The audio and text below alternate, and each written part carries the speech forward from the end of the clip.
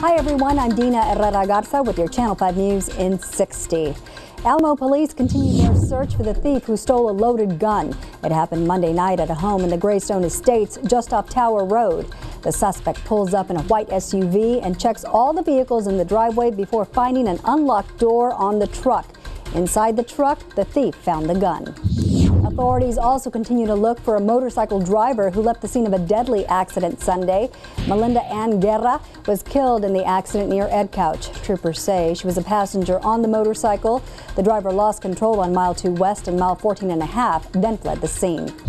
We're still waiting to learn the name of the man killed north of San Carlos. The victim was found dead inside a home on mile 9 west of Valverde. Investigators are trying to track down the victim's family. Deputies are talking with the homeowner and another man who they call a person of interest. And expect a hot and windy day across the valley. You are now up to date.